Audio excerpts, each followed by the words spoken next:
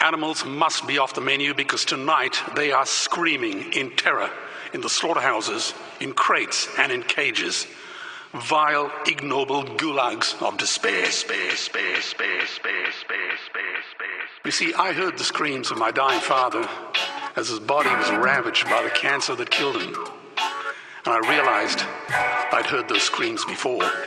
In the slaughterhouse, their eyes stabbed out and their tendons slashed, on the cattle ships to the Middle East, and the dying mother wail as a harpoon explodes in her brain as she calls out to her calf.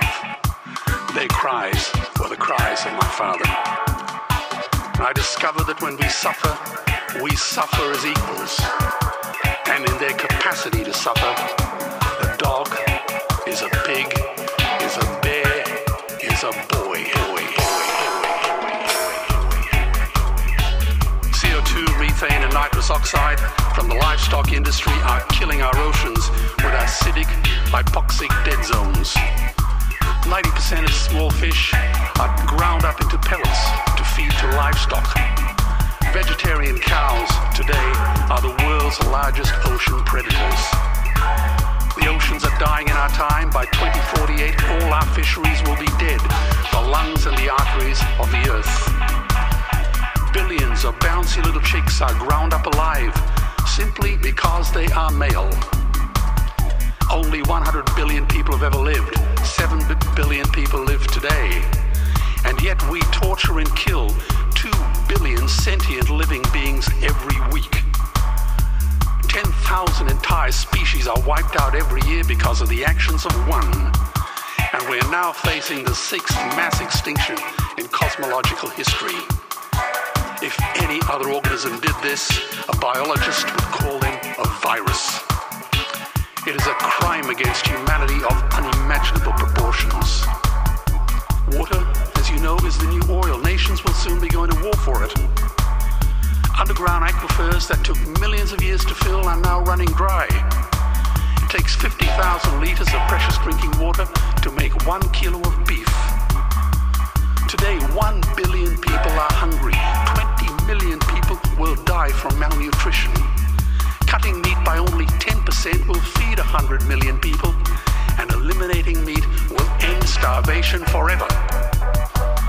As I travel around the world, I see poor countries who sell their grain to the West while their own children starve in their arms, and the West feeds it to livestock so we can eat a steak.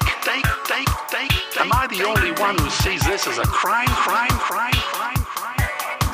Believe me, every morsel of meat we eat is slapping the tear-stained face of a hungry child.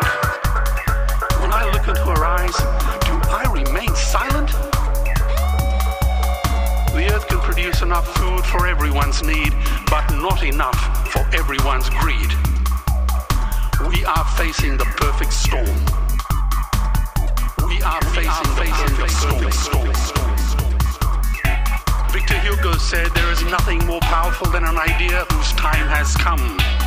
Well, animal rights today is now the greatest social justice issue since the abolition of slavery. Sir George Bush was wrong. The axis of evil does not run through Iraq, Iran, or North Korea. It runs through our dining tables. Weapons of mass destruction are our knives and forks. There is unimaginable terror in those ghastly Guantanamos we call factory farms or slaughterhouses. Believe me, if slaughterhouses had glass walls, we wouldn't be having this debate tonight. You see, I believe another world is possible. And on a quiet night, I can hear her breathing. Let's get animals off the menu and out of these torture chambers. Please vote tonight for those who have no voice.